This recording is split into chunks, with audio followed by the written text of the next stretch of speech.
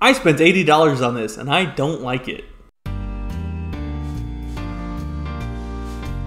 Hey everybody, welcome back to Bottom Shelf Bar. That's Paul. That's Connor. Paul, what are we trying tonight? Well, we're trying Lagavulin Offerman edition, which I might add is far from bottom shelf, ostensibly. This was $80. I have had Lagavulin in the past and really enjoyed it, and I wholeheartedly trust Nick Offerman with every fiber of my being, so literally the day it came out, I bought it. And I haven't had a good relationship with it. Yeah, to be fair, this is a challenging spirit. It is an 11-year aged single malt Islay scotch, which basically, if you don't know scotch, which I don't blame you, Islas and single malts are a combination that can produce some more challenging flavors and less delicious, depending on who you are. And this Offerman edition is finished in a Guinness cask. Yes. Which was, in case the name does not convey this to you, are casks that Guinness is aged in, and then so the same way that a lot of bourbons are aged in a fresh oak cask, and then other whiskeys will use those casks. It's like the same process. So there's Guinness tasting notes in this. You know, like you get that like coffee or that like chocolate. But overwhelmingly, I get other tasting notes. So let's do it. Let's drink scotch. And instead of shooting it, we're drinking it on a rock. Yeah, because I thought it was just disrespectful to shoot an $80 scotch, regardless of how much Paul might not like it. It is better on rocks, but it smells kind of like paint when you sniff it, and the tasting note that Paul gets, I think almost exclusively, is rubber. Yeah, burning rubber, like a tire fire specifically. It's smoky. To me, there's a little bit of like a salty brininess to it as well. Yeah, I'm getting it now that you've mentioned it. Now that you've pointed it out, that's how it goes. It is how it goes, but that's there. It's just to me like, I don't know, maybe if it's just too smoky for me, but I think it's a combination of the Guinness notes and the smokiness and the peat. It's just a little odd. There's a bug. Yeah, I mean, to be fair, I don't really like Guinness either. But I like this more than Guinness. And certainly, if you're a fan of Islay Scotch, you might enjoy this. I don't, you know. You know, I've been sitting here swirling this while we were setting up to record, and it's improved it a lot, actually. And that's something that happens with some whiskeys. It's getting much more palatable. Sweeter? Yeah, sweeter. Yeah. I think that's just maybe us getting accustomed to that intense smokiness. Because the first sip of this drink... I'm going to stop you right there. I don't think this is intensely smoky. I think... But compared to something that you might be used to as like a bourbon drinker, I could see it. I'm starting to like it. I'm starting to come around. I'm also coming around, actually. Now that I'm drinking it ice. I've also read, and so I bought this bottle several weeks ago on a trip home, and what I've read... Not to Scotland. Not to Scotland, no. To Northern Illinois. I've read that with Lagavulins specifically, that they tend to open up a lot several weeks after they've been opened and had a chance to oxygenate. So it was definitely better today when I tried it than when I first tried it, so that also might be an aspect of what's going on. Yeah. It's certainly not, it's not the friendliest, but if this is what you're into, then I think it's alright so far. Well, we're gonna finish it, and then we will return to a classic game that you haven't seen in a while. Alright, we're bouncing pencils into cups. As you know, we only play games with wood things while we're drinking whiskeys. God, I love the smell of a Ticonderoga. Anyway. Well, it's time to bounce.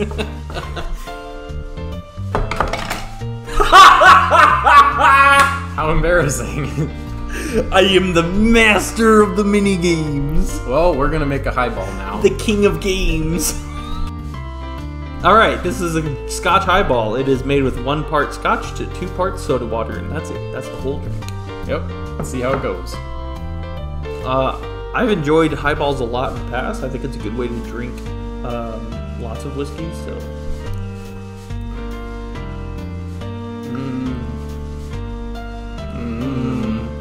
No.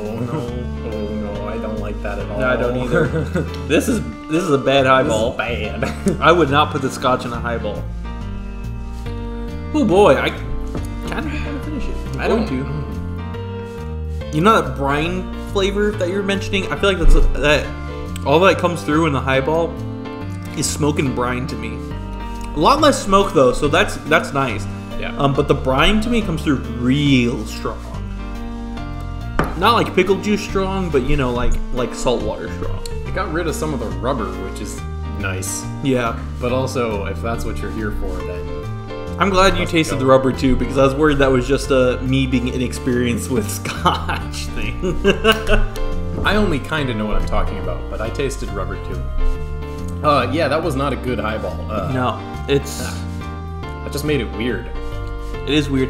Smoky and briny is what I get out of that highball. Like I feel like honestly to appreciate this, you need to be like a hardcore Scotch drinker, which is the thing. Nick Offerman is.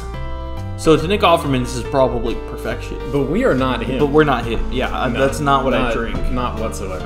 I mean, I like Scotch, but not, not this kind of Scotch. Yeah. Anyway, we're gonna bounce some more pencils now. Yeah, I don't have enough tasting notes to say about this. It was just weird. All right, we're gonna bounce pencils. Hopefully, I'll get it in one go again. Yep. Okay. I'm not good at this. Oh, shit. Are we allowed to stand? Yeah, I don't care. I'm really bad at this game still. This is gonna be the worst looking video we've ever put out because I'm running in front of the camera. No! Does that count? No! No! You remember that time I did 11 of these in a minute? Yeah. Things have changed.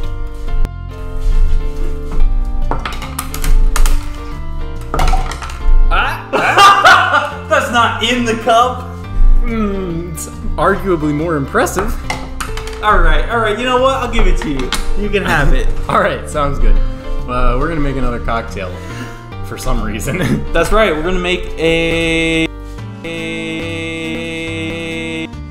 Alrighty everybody, this is a penicillin. It is a cocktail made of 2 ounces of a blended scotch with 3/4 of an ounce of lemon juice and 3/4 of an ounce of a honey ginger syrup, which I made earlier today.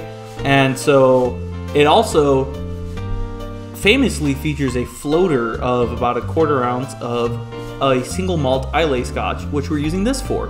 So this isn't like the main component of the drink, but it is the nose of the drink, because in the classic penicillin, that floater sort of fills the same role as bitters normally does in a cocktail. So it's like a lot of the nose, it's a lot of like what affects your palate. So Yes. yeah. And for the blended scotch, we're using Monkey Shoulder because it's literally my favorite whiskey that I've ever had. And I always have it around, so Yeah. let's see if this works. This is the most expensive cocktail we've ever reviewed, hands down.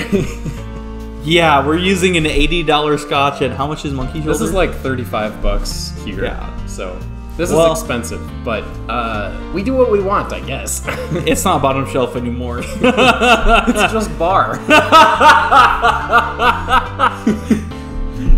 All right, let's drink.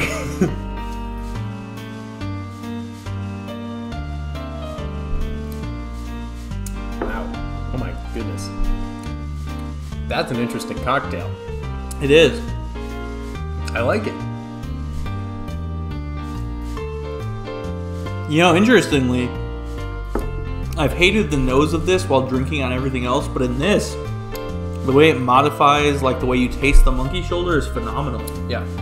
I will also say, I think it goes really well with the ginger, which is a bit surprising, but...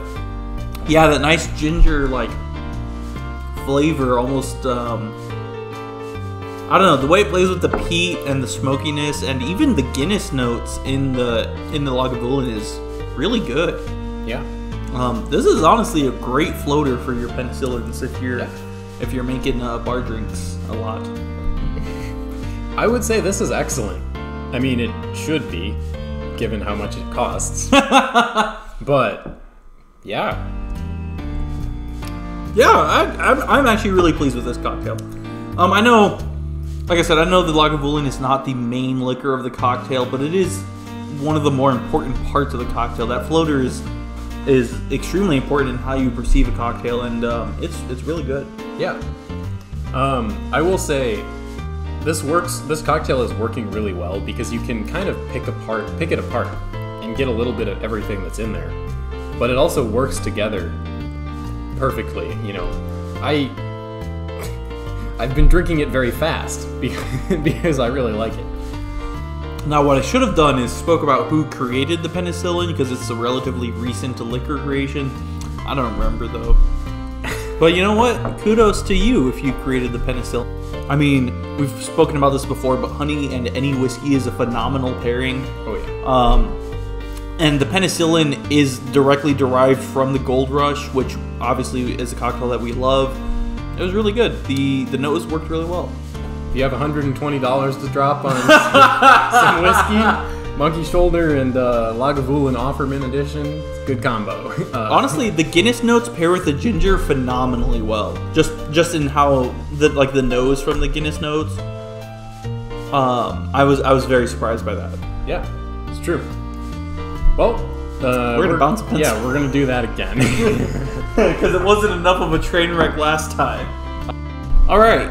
Last time, I don't know how much it's going to be edited, but it took us a very long time to get any in, so we're going to see how it goes this time. All right, 3, 2, 1.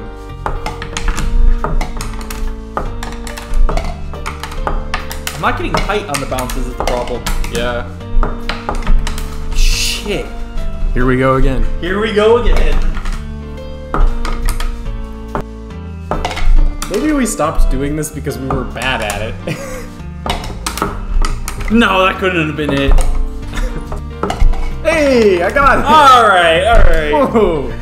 All right, we're gonna make one more cocktail. It's what's Blood in the Sand. Yeah, I'm sure that'll be probably good. It'll be something. All right, we'll find out. All right, everybody. This is a Blood and Sand. It is made with 1 ounce of a scotch, 1 ounce of cherry liqueur, 1/2 ounce of sweet vermouth, and 1/2 ounce of blood orange. We're using Dolin because personally I don't like a lot of vermouths, but Dolin has a very, very floral nature that I enjoy. It's nice and sweet. It's exactly what I want out of a sweet vermouth when I'm making drinks. So that's my sweet vermouth of choice. And we're using Hearing Cherry Liqueur, which is kind of like the Cointreau of cherry liqueurs, in that it's like this is to cherry liqueur as Cointreau is to triple sec. It's a cut above. Yeah, this is like the cherry liqueur that you should be using, especially in a drink like Blood and Sand or in a Singapore Sling. Paul works at a cocktail bar, can you tell? But yeah, I'm very excited about this drink, honestly. Yeah. So we'll see how it goes. I still smell. It's that straight Lagavulin. Lots of Nick Offerman Lagavulin. Ooh. That's interesting. I like it. I taste a lot of the Lagavulin again, but it's nicely balanced by the cherry liqueur, and I don't know what the vermouth is doing, but presumably it's something. There's like a... Ooh, very smoky finish. I was gonna say, I know it because I'm looking for it, because I've tasted this vermouth on its own, of course. I drink everything I get on its own before I put it in anything. There's like a floral note that almost complements the peat of the scotch really well. I think this is very tasty. Oh yeah, this is a really good drink. I don't know. I think this Lagavulin is a good fit for it. It's nice and, like I said, it's got that nice smoky taste aroma too. But it goes perfectly with the cherry liqueur. It really does. It's like, it's almost, this is said in a good way, but it might sound like it's a bad thing. but like it's almost like drinking what you'd imagine a cherry wood smoked like piece of meat would be like. Yeah. Sweeter than what that would actually be like, obviously. But hey, smoked meats are pretty good. Pretty good. I almost wish that we had doubled the amount of blood orange juice in this, because I almost want more of that citrusy note accompanying the floral and cherry notes with the peat, just because I feel like that would elevate this cocktail slightly more. So I think maybe just with the ingredients we're using, a little bit more blood orange juice would be ideal. But this is tasty. Like, it all complements each other very well. Yeah, I do want to say this is still not for everyone. If a smoky, peaty scotch is not your thing, like if you've never had a single malt before, you probably still won't enjoy this. You probably will not like this. This is a great cocktail for the Lagavulin specifically. And we haven't mentioned this yet, but the Guinness notes with the cherry is phenomenal. There's like a dark like coffee, cherry, chocolate like taste going on underneath everything else that is just phenomenal. Like, if you like a good smoky scotch, if you're into single malt scotches, I think you'd really love this drink. Yeah, it's good. We're gonna play a game one more time, and then we'll give you some parting thoughts. All right, pencil time. This will probably be another train wreck, but we'll see. Here we go. That Ticonderoga smell. It smells better than the scotch. Well, debatable. Hey, look at that. Shoot! Beans. I was close.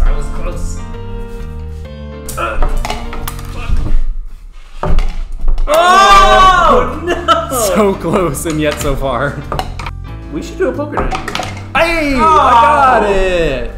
This game sucks. It's way too hard. This is really difficult. I don't know why I got it on the first try, but Jesus. That being said, Lagavulin 11-year Nick Offerman edition. Finished in Guinness casks. Finished in Guinness casks. If it's what you're looking for, it's probably pretty perfect. Good. Yeah. Honestly, well, okay, that's the thing. I do not have much experience with single malt Islay scotches, which is partially on me for buying this as quickly as I did, because it's very much an acquired taste. It's very peaty, it's very smoky, very smoky. The Guinness notes are there. I enjoy them. But that being said, this isn't really the scotch for me, except for in those cocktails where it performed admirably.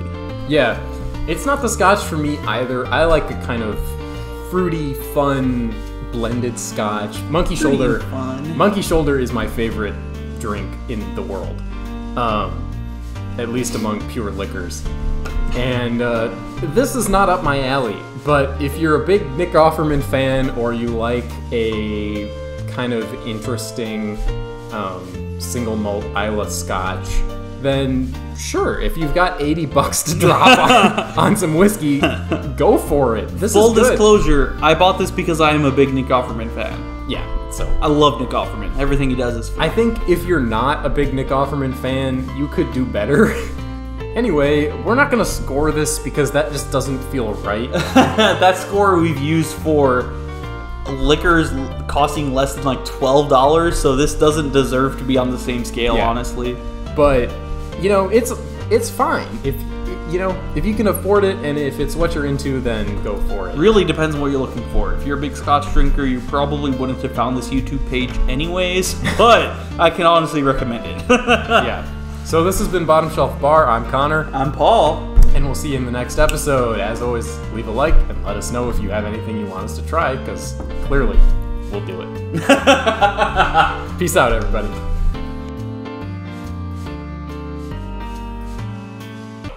I was teased by a pencil. Yikes. If somebody's teasing you with a pencil, I think you should probably not be into sounding.